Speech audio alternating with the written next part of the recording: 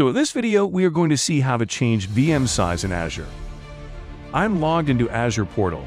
Type virtual machine in the search box and click on the virtual machine.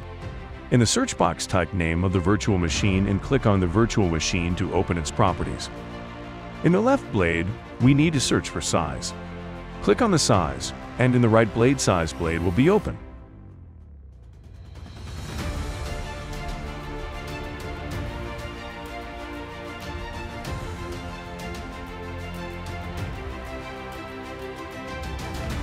Here in this blade, we will find different VM size given by Azure. We have to select one of the VM size depending on our requirement.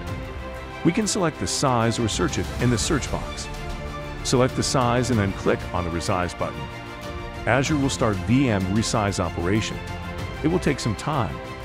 In this process, VM will be shut down, and once the size is changed, it will be started again.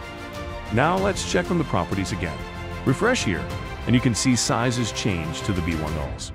So I hope this video will help you to resize your VM in Azure. That's it for this video. If you like this video, please hit like button, hit subscribe, and press the bell icon to enable notifications for upcoming videos.